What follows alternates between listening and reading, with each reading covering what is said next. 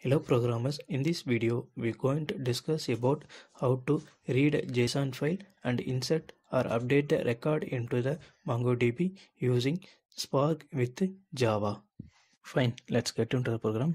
Let's start with the dependent libraries. To perform the Spark with the MongoDB connection, we need only the Spark Core, Spark SQL and Mongo Spark connector. And here you can see I'm using only these three libraries.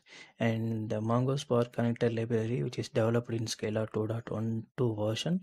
And today the latest version of Spark Core and Spark SQL library is 3.2.1, but I'm still using 3.0.1 due to Spark MongoDB connector compatibility issue. Fine.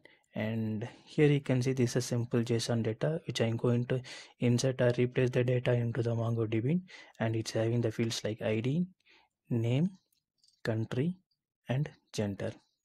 And here you can see this is a simple Java class and it's a simple main function. And here I just restricting the Spark level. I mean Spark error log only will get print. Here I just creating the Spark session object and I define the master as a local and app name as a Spark with MongoDB. And here I just define the MongoDB credential, and the input URI is used to read the data from the MongoDB, and the output URI is used to write the data into the MongoDB. And here I just getting the file path, I mean the JSON file path, and here I just loading the file into the Spark with the option as a multi-line true. And here I just writing the data into the MongoDB with the format as a com.mongodb.spark.sql.default source. And here I just define the database as a JSON DB and the collection as a JSON data, and the collection is nothing but table in RDBMS. And while define the database name and a collection, we should pay more attention due to if we define that unknown name of the JSON, I mean the JSON, I mean the database or collection, the Spark will create the new one. And fine, I'm just going to run the program.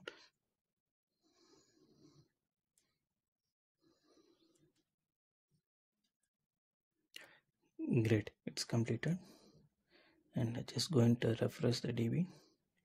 Yeah, here you can see that there is a new JSON DB.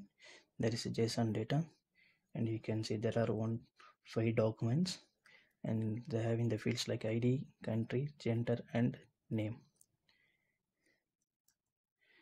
And here I'm reading the simple JSON data and insert the data into the MongoDB. Similarly, we can read any data files like CSV, XML, Microsoft Excel, Avro, Parquet, etc.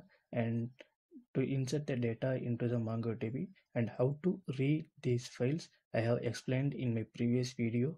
Please refer the URL in description.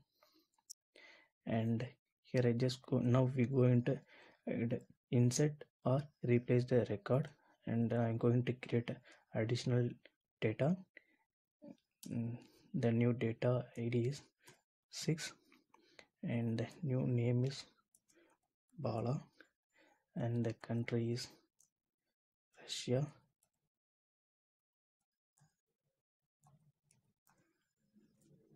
And I just going to change the Stephanie country from Poland to China. Fine. When I run the program, so the remaining data will not get any impact and there is no duplicate as well. So only that 5th ID will get replace the country value and 6th ID will get print. Fine. I just going to run the program. Let's see the difference. Great, it's completed. Let's get into the compass and just going to refresh. So now you can see there are 6 documents available and there is no change in that existing, and also there is no change in that, I mean there is no duplicate as well.